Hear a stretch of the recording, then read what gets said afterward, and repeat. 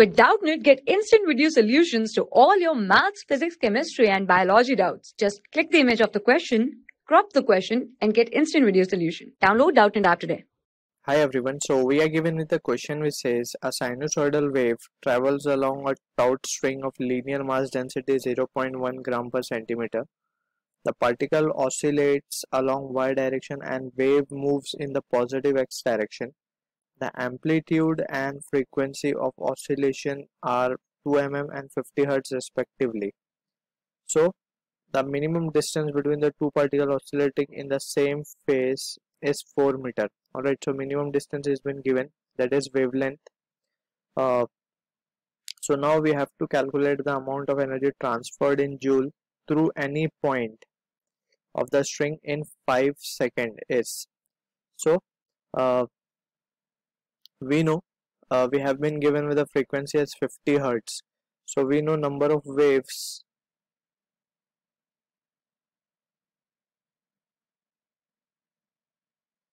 passing through a given point in 1 second, that is nothing but it is a frequency, it has been given as 50 Hz. Alright, now for this we have to calculate when the one wave is going from one point to another point, or we can say when the one wave is crossing a particular given point on the string. So the power that is transferred is nothing but it is the average power. This we have already studied in theory. So alright, and for average power we can write the formula for average power we have already derived. So let's recall that formula: average power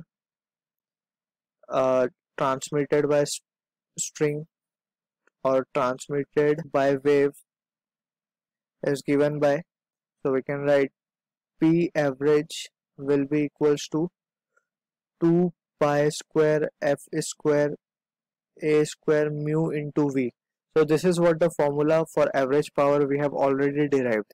Alright, so this is what the average power equation we have already derived. So just we will use the formula over here to get it.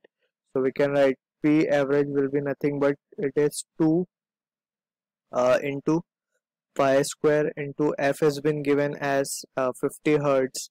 So we can write it as 50 square into amplitude has been given as 2 mm, that is 2 into 10 raised to minus 3 square, into mu has been given as 0.1 gram per centimeter. So we can convert it into kg per meter, so it comes out to be 0.01 into velocity. So for velocity we can say velocity is given by the formula v equals to n lambda. N is been given as 50 and lambda is given as the minimum distance is nothing but it is the value of lambda that has been given, that is 4. So v equals to n lambda, using, since we can write v is equals to n lambda, and here n has been given as 50 and lambda has been given as 4. So this comes out to be the 200 meter per second. So we have substituted that.